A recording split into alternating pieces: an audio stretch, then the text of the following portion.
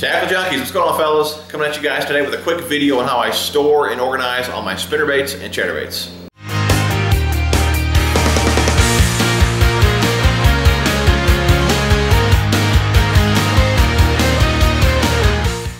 I've gotten so many questions over the years about this box, especially recently. I had this box in one of my newer videos. A bunch of you guys sent me personal messages trying to find out where to get this box.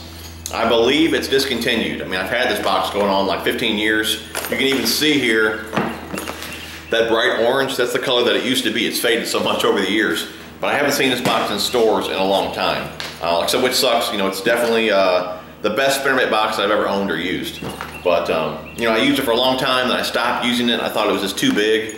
Now that I'm storing spinnerbaits and chatterbaits in this box, I feel it justifies the bigger box, you know, because I'm storing two baits in one. But let me grab the camera and show you guys how I have it set up.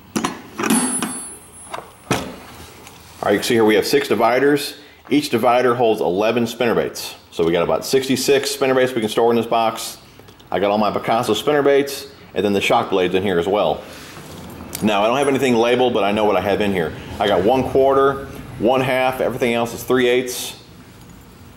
So I got a couple rows here of spinnerbaits, and then I got 3 rows here of the chatterbaits. Again, these are the shock blades. Again, not labeled, I know what I have. This row here is 1/4, this row is 3/8. These are 1/2 in the shock blade, the FX. That's the one that's got the feathers there that you can see. But I keep it pretty simple with colors as well. You know, we got shads, bluegills, craw, black, blue, chartreuse and white, and fire tiger. That's pretty much all I throw. That covers everything that I need.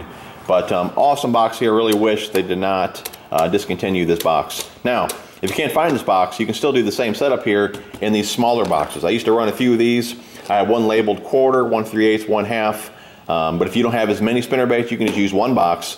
Run your spinnerbaits on one side, your chatterbaits on the other. I mean, many different ways you can organize with these smaller Plano boxes as well. I believe Plano and even Flambeau, I believe they have a much bigger one like this as well. Not as big as this box, but much bigger than these littler ones here. So if you can't find one of these, do the same thing with one of these boxes here. But guys, that's pretty much it. That's how I organize and store all my spinnerbaits and chatterbaits. Hope you guys enjoyed the video. If you did, give me a thumbs up. Thanks for watching, guys. We'll talk to you soon.